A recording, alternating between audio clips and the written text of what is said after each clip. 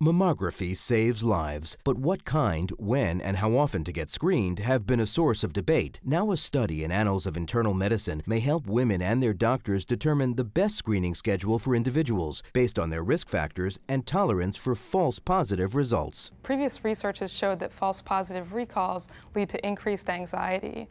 Another type of false positive is a false positive biopsy recommendation. In that case, a woman's asked to come back for a biopsy, but no cancer is found.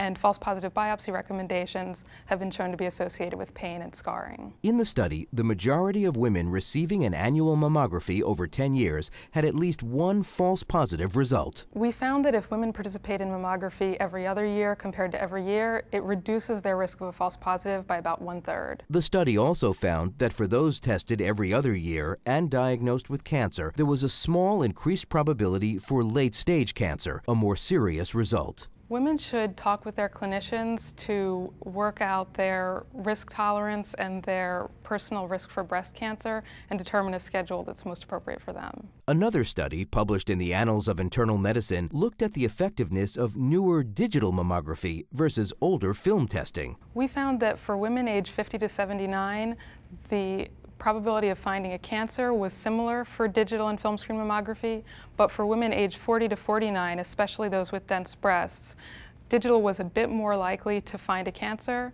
but also had an increased risk of false positive results. Both studies suggest that women take a look at the full picture of their risks for developing breast cancer, then formulate a plan with your doctor on the best course of action to weigh the risk of unnecessary testing versus early detection. For more information, go to annals.org.